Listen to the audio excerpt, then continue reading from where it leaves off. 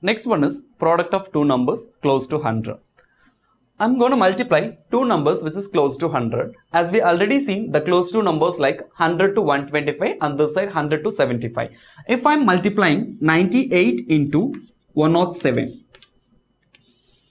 We had seen in the previous problem, you have to check how much it is less or more than 100 because we are dealing with 100 as a base. How much it is less? It is minus 2.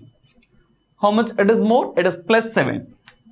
The very interesting feature in this one is 98 plus 1 will give 105 and 107 minus 2 will give 105. Whatever may be the number, in this kind of close to 100 numbers, if you are adding this 2 and adding in cross, you will get the same number that you have to put it here. 98 plus 7, 105. 107 minus 2, 105. For any problem, it will give the same number.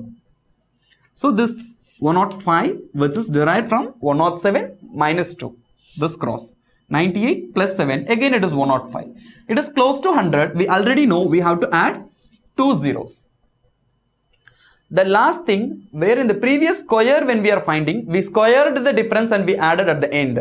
Here we have to make the product and we have to end because we are finding product here. In previous cases we are finding squares. So product of minus 2 and plus 7 will be minus 14. So subtracting this 10486 will be the answer.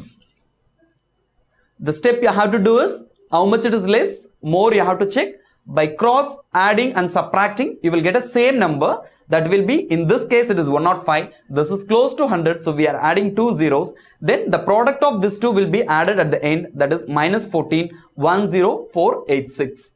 In case of multiplication, you should have to remember minus into minus will give plus.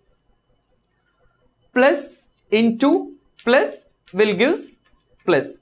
If the sign changes, it will give the result of minus. Whether you are multiplying minus by a plus number, that will give the minus.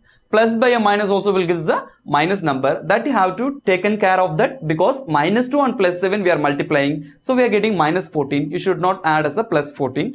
That is what you have to take care. Then you have to subtract. This is minus 14. So we are subtracting. Instead of if it was plus 14, you have to add it out. So this is the procedure to calculate any two numbers product which is close to 100.